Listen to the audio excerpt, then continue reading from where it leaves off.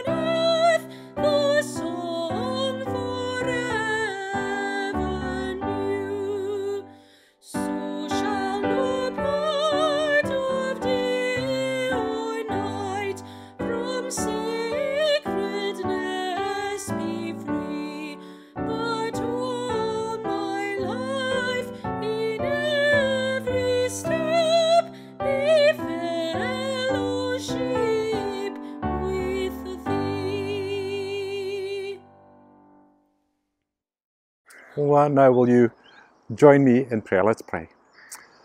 Our Heavenly Father, we come before you in worship today, thanking you that we can lift up your name in praise. Our desire is not only to praise you with our voices, but to praise you for all you are, with all we are. To rejoice in you and in your love. To bring glory to you, not only in our songs, but in our fellowship with you. Help us to see ourselves and all of our life as sacred and dedicated to you. We praise you for Jesus and for our life in Him and with Him. We thank you that in Jesus we have been made alive, and that in Him we get to know you and enjoy you. Thank you that we get to walk with you. Thank you for the intimacy we get to have with you. And we praise you for the wonder that we have of being able to call you Father, knowing that you love us as your children. Thank you that there is never a moment when you are not present with us. Father, we admit that we don't always give you the time, the attention you deserve. We settle for lesser things, even when we know you desire us to have a personal, close relationship with you. Forgive us and deepen our love for you. Help us to be more aware of your constant presence in our lives. As we draw near to you through worship, through reading your word and through prayer. We ask that you would fill our lives with praise, and that we would respond to your presence and goodness with thanksgiving, and that your name would receive great glory. These things we pray in the precious name of Jesus. Amen.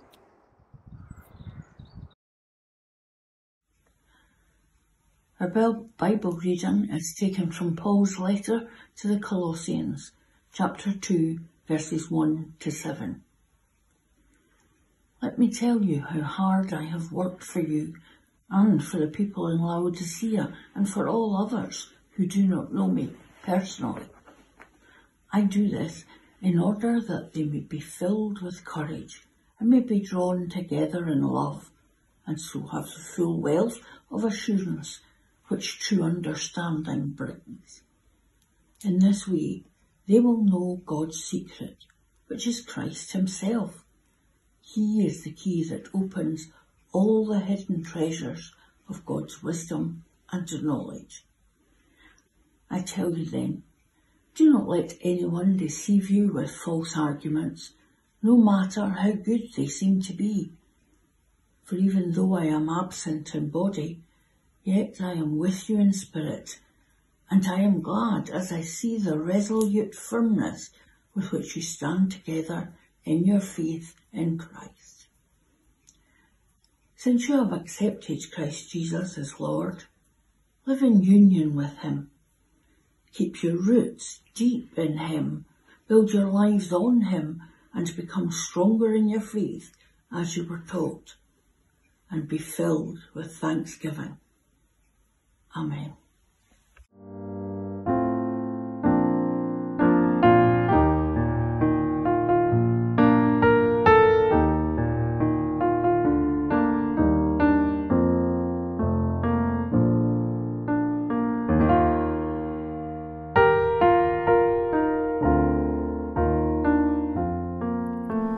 Speak, O Lord, as we come to you to receive the food of your holy word. Take your truth planted deep in us, shape and fashion us in your likeness, that the light of Christ might be seen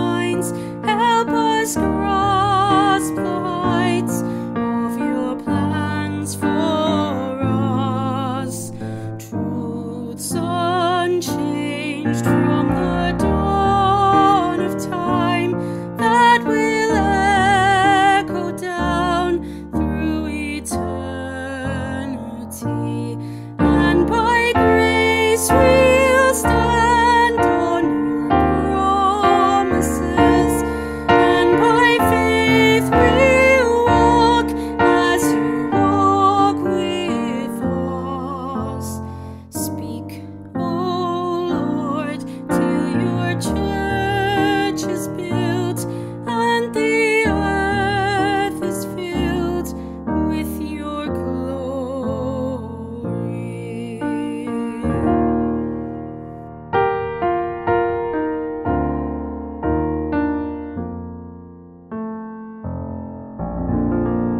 Since you have accepted Christ Jesus as Lord, live in union with Him. I like the English Standard Version of that passage, which says, as you received Christ Jesus the Lord, so walk in Him. I really love this image of walking in Jesus. But how do you walk in Jesus? I mean, to walk with someone, you have to be going to the same place, you have to be taking the same path, and of course you have to be moving at the same speed. So walking in Jesus would mean submitting our lives to Him, valuing what He values, and doing the things that He does. To walk with Jesus is being in His company, experiencing His companionship, and enjoying an intimacy and a closeness with Jesus that is distinctive of our life with Him. J.B. Phillips, in his translation of this verse, says, just as you received Christ Jesus the Lord, so go on living in Him, in simple faith. Grow out of Him, as a plant grows out of the soil it is planted in, becoming more and more sure of the faith as you were taught it, and your lives will overflow with love and thankfulness. So today I want to suggest three things that come out of that verse that will help us to walk in and with Jesus. Number one, firstly, keep your roots deep in Him. Or as J.B. Phillips puts it, grow out of Him as a plant grows out of the soil it is planted in. Prayer is the primary way we place our roots deep in our relationship with Jesus. And it's a picture really of a plant growing through the nourishment supplied by the soil. The soil, of course, being our relationship with Jesus Himself.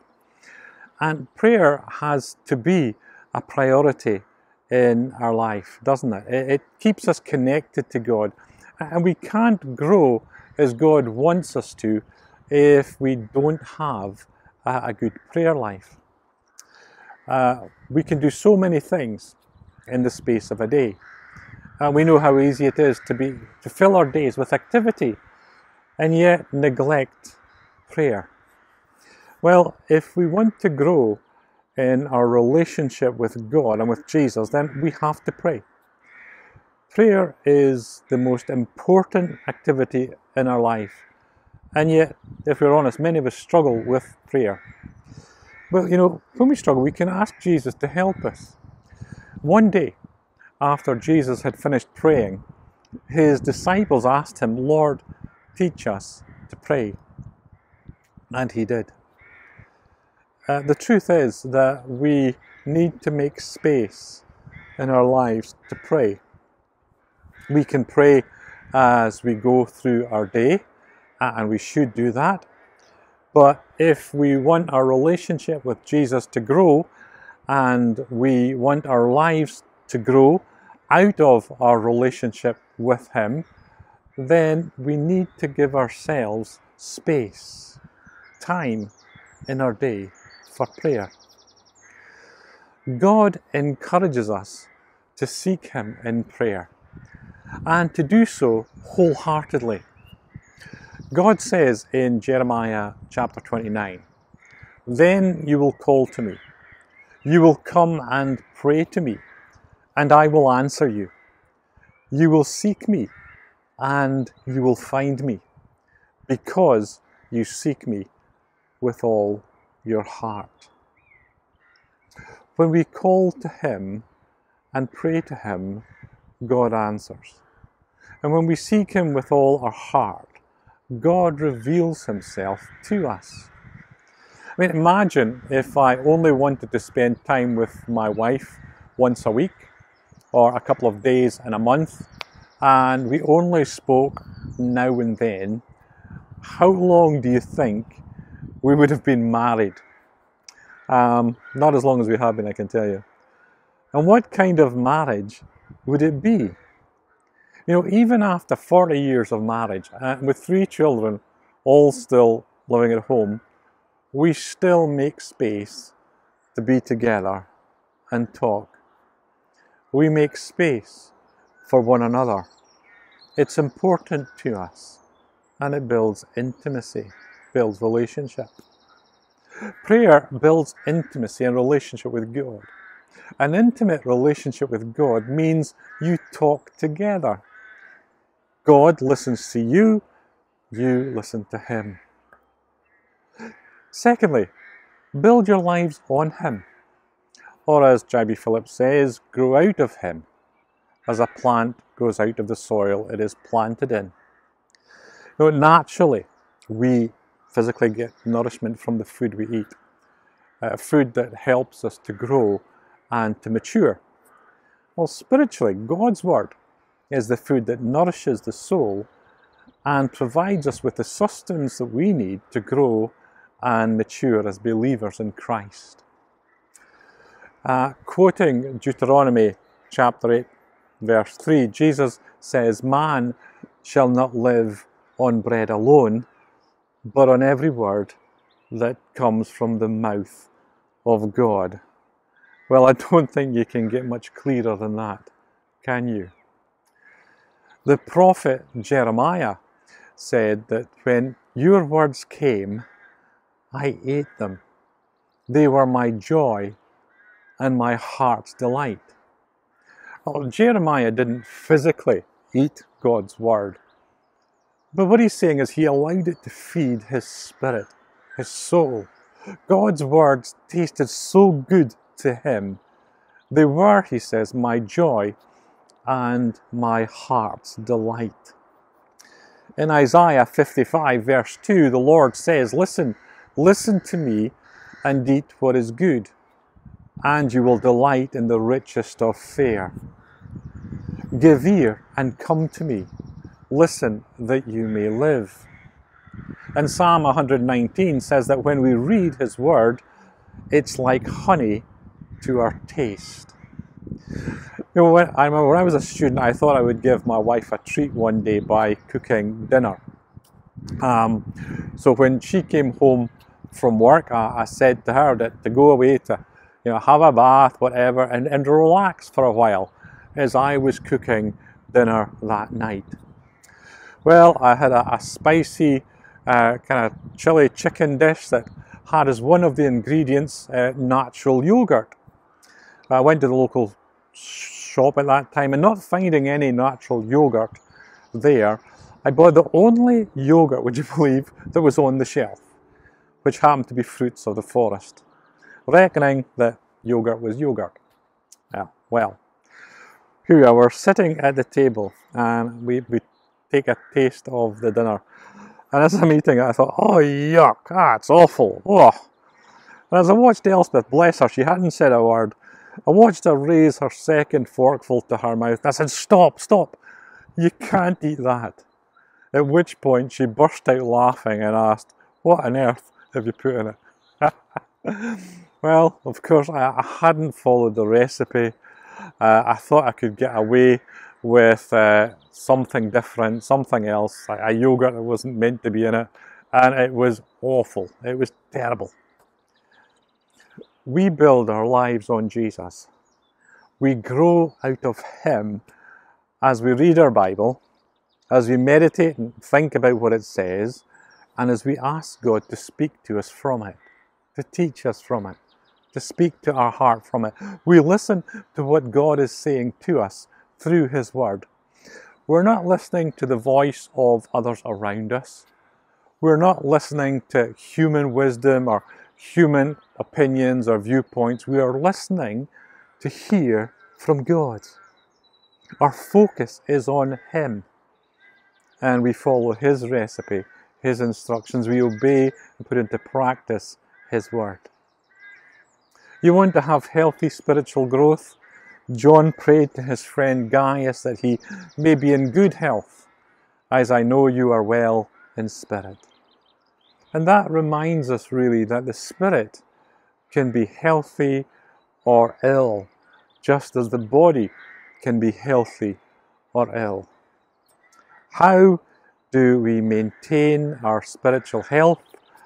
Well, the Apostle Peter points us to healthy growth as he instructs us to continue to grow in the grace and knowledge of our Lord and Saviour, Jesus Christ. Continue to grow in the grace and knowledge of Jesus. As God's truth fills the inner places of our lives, we learn to live and we get to live a healthy, balanced life. So let me ask, do you have space in your life when you and God are alone by yourself, and you've opened His Word, and you are reading, and you are asking God to speak to your heart from it, and you're praying through as you're reading? When do you and God have some private time together? Thirdly, from this verse, become stronger in your faith as you were taught, or as Phillips puts it, becoming more and more sure of the faith as you were taught it. We exercise our faith as we live it out day by day. Jesus spent time in prayer. He spent time in the company of the Father. He recited and read God's Word. But then He went out to be among people, teaching and bringing healing to them. You build muscle by exercising it. You build faith by exercising faith. We do this by trusting Him with all things and trusting Him in all things. And in this way we build confidence in Him, in His faithfulness, in His purposes and in His provision.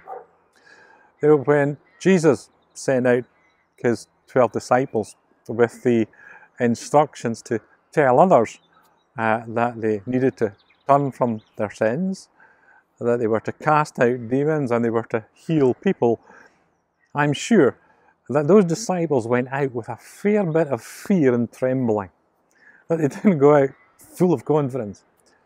But when they returned and told Jesus all they had done and taught, I'm equally certain that as they shared their experiences, they did so with a lot of energy and liveliness. Why? Because they had exercised and they had grown in their faith. They had gone beyond the limits of human power and wisdom and strength, and they had stepped out in God's power and wisdom and strength. They became stronger and more sure of their faith because they trusted Jesus and they obeyed Jesus.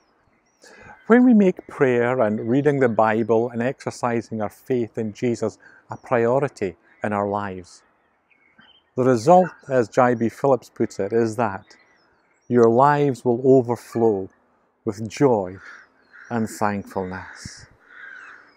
So may we all learn to do that in our lives, to put our roots deep in Christ, to build our lives on Him, and to exercise our faith, that we might know joy and gladness and the contentment of our spirit and soul and heart and life as we walk in step with Jesus. God bless you.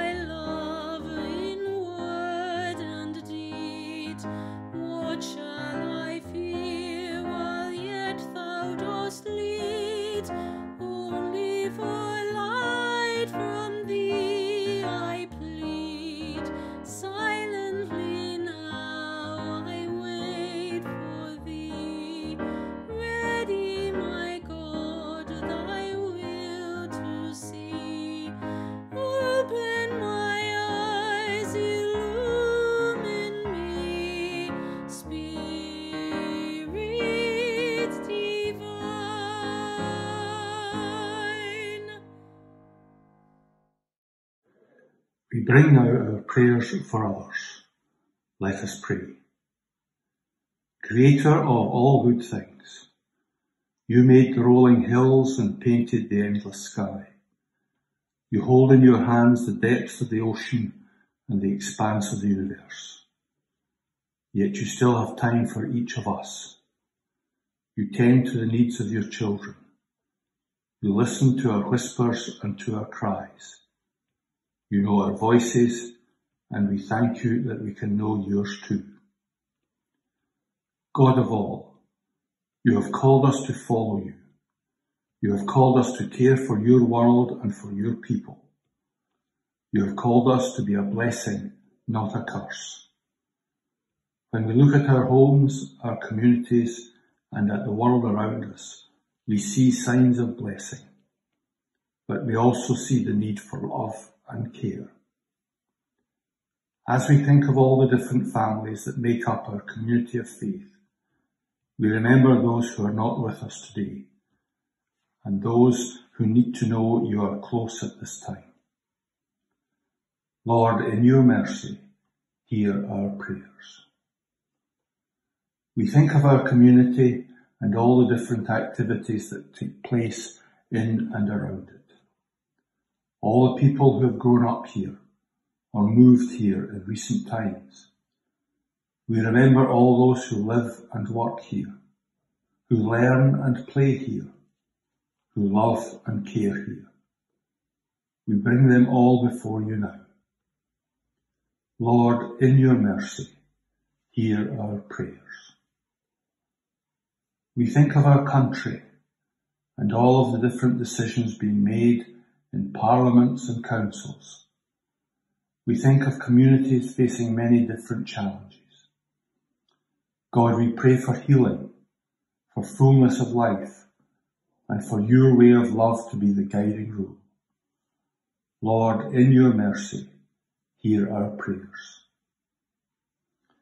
As we think of the world that you loved so much, that you gave your only Son for, and as we continue in our daily round of tasks and activities, we pray for your guidance.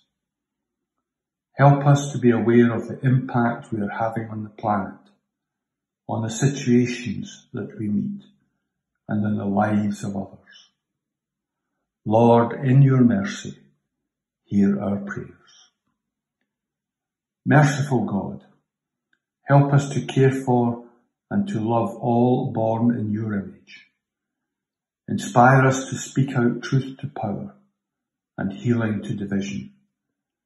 And may we be a blessing to all whom we encounter, and humbly receive blessing from those who encounter us. In the name of Jesus Christ, our Lord and Saviour. Lord, in your mercy, hear our prayers.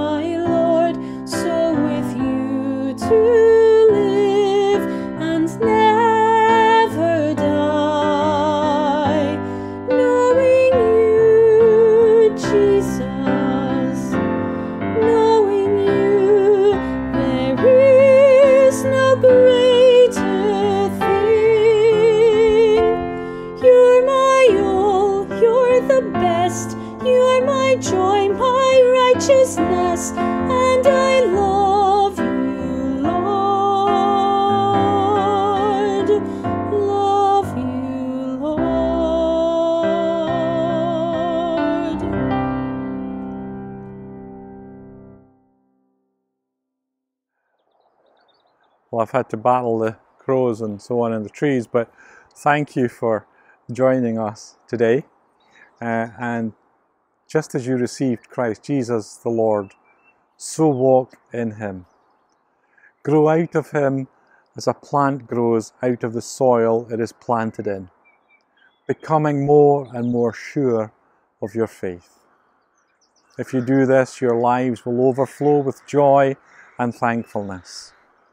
And the mercy of God, the love of Jesus Christ, and the abiding presence of the Holy Spirit will surround you and uphold you wherever you are and wherever you go. Go in God's peace. Amen.